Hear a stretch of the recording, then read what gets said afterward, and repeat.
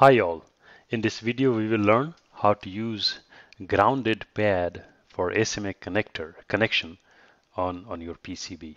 So what I mean by that, let me first show you that this is how the SMA connector looks like. This goes to this tab goes to the solder at the bottom of the PCB, and that is the central pin. So that goes in, the soldered here at your connection, and then you have the two adjacent, the ground um, connections, this one and this one, that also sits on the top of the PCB to give the strength and good ground connection in the PCB.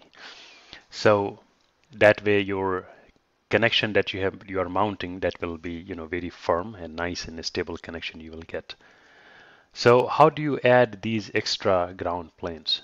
Okay, so let me show you. On top it looks like this with some couple of the plated through holes. And then on layer 2, if I type in 2 on my keyboard, this is how it looks like on the top. So the basic idea is that these holes are plated through holes, and they are connected to the bottom ground plane, and therefore when you bring that plated through hole on top, and uh, that automatically gets connected to this metal here. Okay, and same on this side.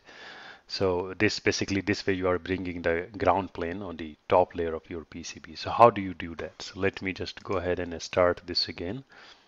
No.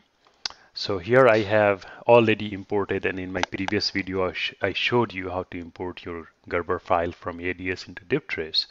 And now first of all I have to add a metal tab here. So again I will go here and change this to, excuse me, change this layer. Let me move this. Yes, change this layer, the signal and plane. So I just wanted to put some, top layer metal here essentially. So I changed this to signal and plane, and go here and grab this. And depending upon what your measurements are, I'm not doing it exactly, but depending upon what your measurements are, you can choose to have something like this, or just do the measurement of SMA connector and see the data sheet to get the exact dimensions, and just put it here. So you grab that and just you left click, and that way you have added this metal plane here. So this, if you see the color, they are at the same, like the top layer metal plane. That's what this is.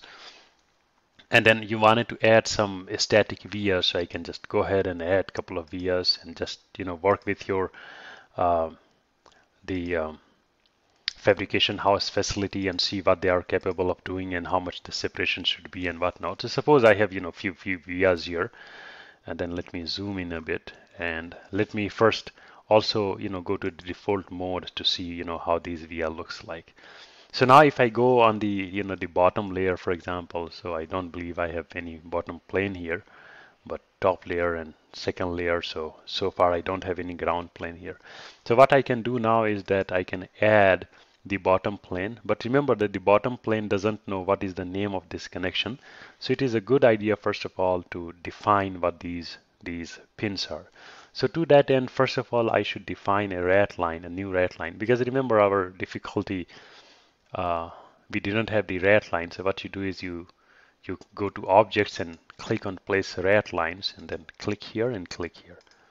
And then what you can do is you can rename this, right click and rename this as GND, your ground plane. So this is connected to your ground, okay?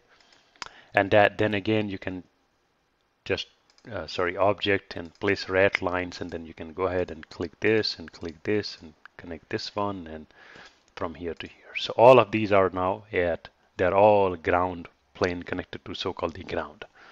Okay. Then what I can do here is I can again, if you want to move anything, do anything, copy anything, just good idea is to go to the default mode and then click this one. That way it is easier to bring here and do the measurement and do a nice placement like this here, for example. Okay. So you have this ground plane, but remember this is ground plane here, but now when you copied it, these two are not connected, because when you highlight this doesn't get highlighted. So I can just go here and say that I want to add all this to again to ground GND, and say okay, and I want to match all of them to ground plane. So all of these are now my ground plane, right? They are all connected to ground, you see. Now I can go ahead and do my usual business, and you should repeat similar kind of thing at all these three ports that you have here. And then what you do is you define your board boundary. So let me go here, and I forgot how much was the dimension last time, or maybe placement. Sorry, where was it? Yeah, board points. And if I remember from yesterday, it was 51 over 51 or 51.2. I forgot. So that many mm, and you had this is your board boundary. So please watch the previous video, to understand what I'm talking about, why you need a board boundary and all that, and how you define these length. So this is the board boundary, and then to place a copper pore, I can just go here and remember that the copper pore I have is on the second layer. So I don't have anything here. So let me go to layer 2. Okay, so go to layer 2 and put the copper plane. Okay, we don't have any copper pore on the top, okay, except for those ground pads that we just defined. So we go here and we go here. Okay, remember in microstrip technology, you have the ground pore only at the bottom. Okay, and then there are other like CPW and other technologies we'll talk about sometime later. So now once you have done that, it will give you opportunity to connect it to ground. So remember, now we have defined our ground net. So now I will say that, okay, my ground should be connected to this ground plane. Okay, so this ground plane metal is connected to that ground net. So now if I go back up there in layer 1, I see that I have this PCB, and I have my vias here. I can just see all of these are connected to the bottom ground plane. And then what you can do is you can add the mask layer as we did last time, the top mask. So you go here and add top mask layer, because remember, we don't want no solder mask in most of our RF microwave PCB. Then you go to bottom mask and add a bottom mask layer. You can hit 2 if you want to, but this is just a layer, so how does that matter? So you have this, and then you can go ahead and write your name and place your logo using this and whatnot. But this is all, this is how you add the ground pads here, and make sure that all of these are connected to the ground plane. All these are supposed to be connected to the bottom ground plane. Let me see how in 3D it looks like. So I have this 3D view, and I can see that this is nice and firm connection. You can see it from here, that looks like the ground, the metal filling into those cylindrical holes. So that is plated through hole, and that's what we have. Nice and good ground contact on the top, and you can solder your SMA connector here. One more thing I wanted to emphasize, that if you don't follow that rule of naming that ground, you see what will happen is that if you just try to put, for example, this signal plane and put something here,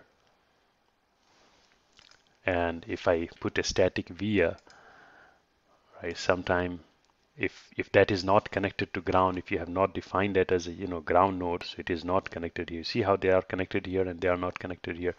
So if I go here and say, for example, clear all pores, okay, so let me show you how this look on the bottom plane. So at this moment, this is how it looks like on bottom plane. And then if I go here and say again that, okay, update copper pores, and now if you see layer 2, so here you see all that is connected to my ground plane, but because I didn't name that static via as ground, so there is no connection.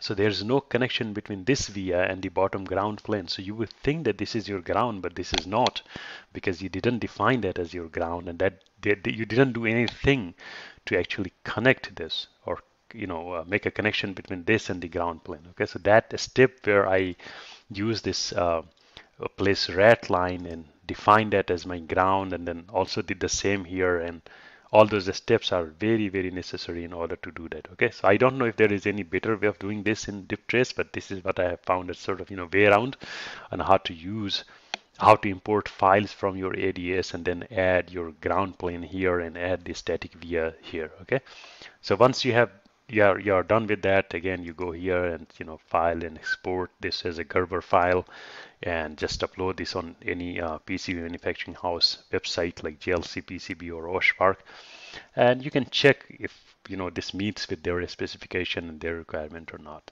So that is all for today. Thank you very much. I hope this was helpful.